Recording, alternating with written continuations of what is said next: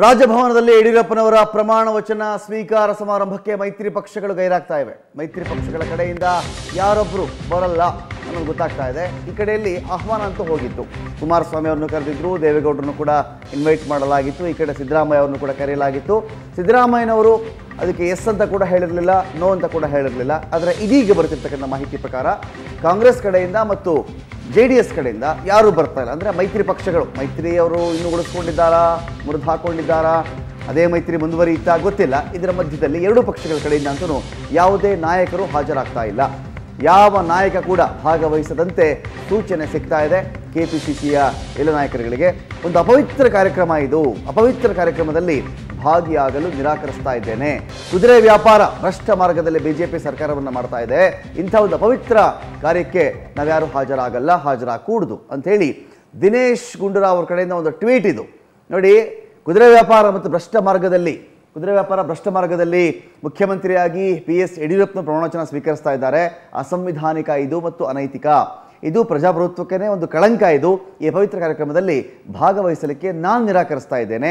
ಪಕ್ಷದ ಎಲ್ಲ ನಾಯಕರುಗಳಿಗೆ ಅಂದರೆ KPCC ಅಧ್ಯಕ್ಷರಿವರು ಭಾಗವಹಿಸಕೂಡದು ಅಂತ ಸೂಚನೆ ಕೂಡ ಕೊಡ್ತಾ ಇದ್ದೇನೆ ಅಂತ ಹೇಳಿ KPCC ಅಧ್ಯಕ್ಷ ದಿನೇಶ್ ಗುಂಡೂರಾವ್ ಟ್ವೀಟ್ ಮಾಡಿದ್ದಾರೆ. ಅಪವಿತ್ರ, ಅನೈತಿಕ, ಅಸಂವಿಧಾನಿಕ, ಕಳಂಕ ಎಲ್ಲ ಪದಗಳನ್ನು ಬಳಸಿ ಇಂಥ ಕಾರ್ಯಕ್ರಮದಲ್ಲಿ ನಾವ್ಯಾಕೆ ಹಾಜರಾಗಬೇಕು, ನಾನು ಹಾಜರಾಗಲ್ಲ, ಬೇರೆಯವರು ಹಾಜರಾಗಕೂಡದು ಅಂತ ನಾನು ಕೇಳ್ಕೊಳ್ತಾ ಇದ್ದೀನಿ ಅಂತ ಕೂಡ ಸೂಚನೆ ಕೊಡ್ತಾ ಇದ್ದೀನಿ ಅಂತ ಇಲ್ಲಿ ದಿನೇಶ್ ಗುಂಡೂರಾವ್ ಟ್ವೀಟ್ ಮಾಡಿದ್ದಾರೆ.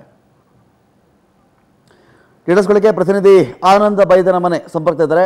ಆನಂದ್, ಇಲ್ಲಿ ನೋಡಿ, ಇಲ್ಲಿ KPCC ಅಧ್ಯಕ್ಷ ದಿನೇಶ್ ಗುಂಡೂರಾವ್ ಅವರು ಈ ಒಂದು ಟ್ವೀಟ್ ಮಾಡ್ತಾ ಇದ್ದಾರೆ.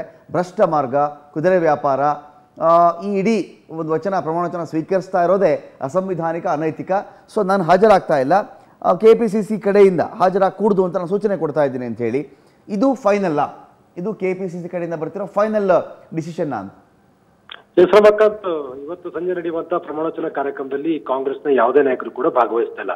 ಬೆಳಗ್ಗೆ ರಾಜ್ಯಪಾಲರನ್ನು ಭೇಟಿ ಮಾಡಿದ ಸಂದರ್ಭದಲ್ಲಿ BS ಯಡಿಯೂರಪ್ಪನವರು ದೋಸ್ತಿ ಪಕ್ಷದ ನಾಯಕರೆಲ್ಲರಿಗೆ ನಾನು ಆಭಾರ ಕೊಡ್ತೇನೆ, ಅಧಿಕೃತವಾಗಿ ಅವರಿಗೆ ಪತ್ರ ಬರೀತೇನೆ ಅನ್ನುವಂತ ಮಾತನ್ನ ಯಡಿಯೂರಪ್ಪನವರು ಹೇಳಿದ್ರು. ಒಂದು ಹಂತದಲ್ಲಿ BS ಯಡಿಯೂರಪ್ಪನವರು ಸಮನ್ವಯ ಸಮಿತಿ ಅಧ್ಯಕ್ಷ ಮತ್ತು ಮಾಜಿ ಮುಖ್ಯಮಂತ್ರಿ ಸಿದ್ದರಾಮಯ್ಯರಿಗೆ ದೂರವಾಣಿ ಕರೆ ಮಾಡಿ ಸಂಜೆ ಕಾರ್ಯಕ್ರಮ ಭಾಗವಹಿಸುವಂತೆ ಮನವಿಯನ್ನು ಕೂಡ ಮಾಡಿಕೊಂಡಿದ್ರು.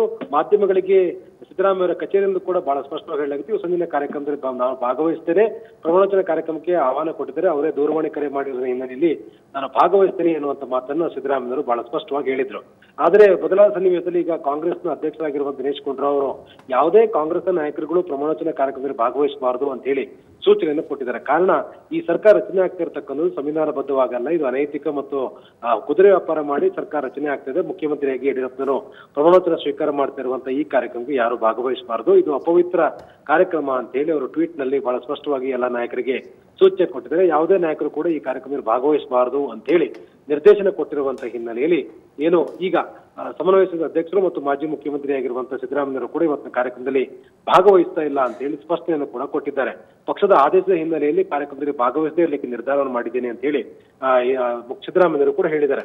ಇದು ಹಿಂದೆ ಮುಖ್ಯಮಂತ್ರಿಯಾಗಿ ಏನು ಕುಮಾರಸ್ವಾಮಿ ಅವರು ಪ್ರಮಾಣವಚನ ಸ್ವೀಕಾರ ಮಾಡುವ ಸಂದರ್ಭದಲ್ಲೂ ಕೂಡ BJP ಯಾವುದೇ ನಾಯಕರು ಕೂಡ ಆ ಕಾರ್ಯಕ್ರಮದಲ್ಲಿ ಭಾಗವಹಿಸಿರಲಿಲ್ಲ.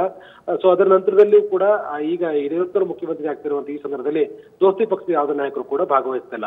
ಈ ಹಿಂದೆ ಕರ್ನಾಟಕದಲ್ಲಿ ಯಾವುದೇ ಮುಖ್ಯಮಂತ್ರಿ ಪ್ರಮಾಣವಚನ ಸ್ವೀಕಾರ ಮಾಡುವ ಸಂದರ್ಭದಲ್ಲಿ ಎಲ್ಲಾ ಪಕ್ಷದ ನಾಯಕರು, ಪ್ರತಿಪಕ್ಷಗಳ ಎಲ್ಲಾ ನಾಯಕರು ಕೂಡ ಕಾರ್ಯಕ್ರಮದಲ್ಲಿ ಭಾಗವಹಿಸುವಂತಹ ಸತ್ಸಂಪ್ರದಾಯಗಳಿತ್ತು.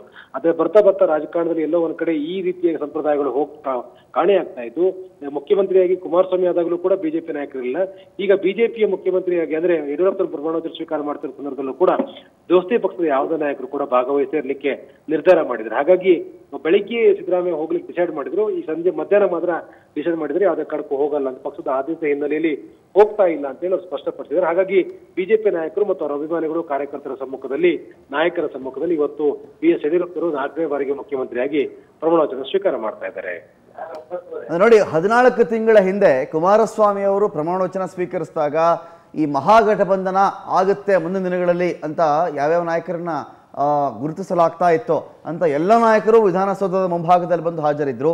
ಇವತ್ತು ಮೈತ್ರಿ ಪಕ್ಷಗಳ ಕಡೆಯಿಂದ ಯಾರೂ ಇಲ್ಲ. Anand, yes definitely. ಯಾಕಂದ್ರೆ ಈ ಸರ್ಕಾರ ರಚನೆ ಆಗ್ತಾ ಇರುವಂತ ರೀತಿ ಬಗ್ಗೆ ಮೈತ್ರಿ ಪಕ್ಷದ ನಾಯಕರು ಆಕ್ಷೇಪ ವ್ಯಕ್ತಪಡಿಸಿ ಬೆಳಗ್ಗಿಂದ ಆರಂಭ ಮಾಡಿದ್ದಾರೆ. ಯಾಕಂದ್ರೆ ಯಾವುದೇ ಕಾರಣಕ್ಕೂ ಯಡಿಯೂರಪ್ಪನಿಗೆ ಆಹ್ವಾನ ಕೊಟ್ಟಿದ್ದೇ ತಪ್ಪು ಅನ್ನೋ ರೀತಿಯಲ್ಲಿ ಕಾಂಗ್ರೆಸ್ ನಾಯಕರು ಕೂಡ ಬಹಳ ಬಹಿರಂಗವಾಗಿ ರಾಜ್ಯಪಾಲರ ಕ್ರಮದ ಬಗ್ಗೆ ಆಕ್ಷೇಪ ವ್ಯಕ್ತಪಡಿಸಿದ್ದಾರೆ. ಬಹುಮತ ಇಲ್ಲದೆ ಇರತಕ್ಕಂಥ ಹಿನ್ನೆಲೆಯಲ್ಲಿ ಹೇಗೆ ಅವರಿಗೆ ಅವಕಾಶವನ್ನು ಕೊಡ್ತಾ ಇದ್ದಾರೆ ಅನ್ನುವಂತ ಮಾತನ್ನು ಕೂಡ ಕೇಳ್ತಾ ಇದ್ದಾರೆ.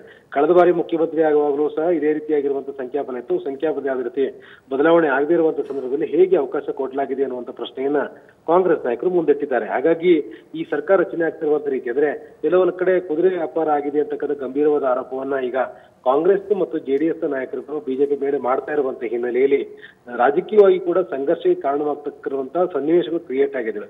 ಆ ಕಾರಣಕ್ಕಾಗಿ ಯಾವುದೇ ದೋಸ್ತಿ ಪಕ್ಷದ ನಾಯಕರು ಈ ಕಾರ್ಯಕ್ರಮದಲ್ಲಿ ಭಾಗವಹಿಸ್ತಾ ಇಲ್ಲ. ಅಂದ್ರೆ ಕರ್ನಾಟಕದ ರಾಜಕಾರಣ ಬೇರೆ ರಾಜ್ಯಗಳ ರಾಜಕಾರಣಕ್ಕೆ ಹೋಲಿಸಿದ್ರೆ ಬಹಳ ಎಲ್ಲೋ ಒಂದು ಕಡೆ ಉತ್ತಮ ರೀತಿ ರಾಜಕಾರಣ ಆಗಿತ್ತು. ಆದ್ರೆ ಬರ್ತಾ ಅದು ತನ್ನ ವ್ಯವಸ್ಥೆಯನ್ನು ಕಳೆದುಕೊಳ್ತಾ ಇದೆ. ಆ ರೀತಿಯಾಗಿರುವಂತ ವ್ಯವಸ್ಥೆಗಳು ಈಗ ಬರೆಯಾಗ್ತಾ ಇದಾವೆ ಅನ್ನೋ ಅನುಮಾನಗಳು ಮೂಡ್ತಾ ಇದಾವೆ. Thank you Anand.